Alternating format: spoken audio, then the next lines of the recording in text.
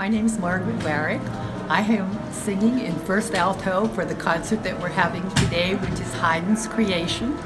The chorale has been an institute in my life, practically my whole life. It started about 50 years ago.